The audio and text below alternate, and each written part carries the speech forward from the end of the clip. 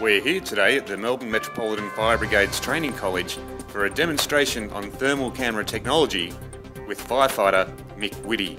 I'd like to introduce to you our new Drager thermal imaging camera that's been purchased by the MFB and the CFA through a joint tender. The footage you're seeing now demonstrates the camera's ability to see through heavy smoke conditions, which are commonly found at every fire that we fight inside a structure. A thermal imaging camera allows us to account for firefighters and also to account for their firefighters' safety. We've also been fortunate to be able to get Bob Athanas from SafeIR.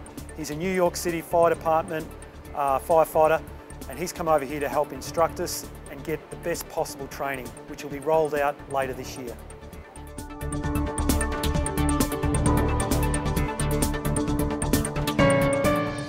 Although the MFB has been using thermal imaging cameras for over 10 years, this project will see a camera deployed on every frontline fire truck for use immediately at fires, which will enhance firefighter safety and firefighter effectiveness.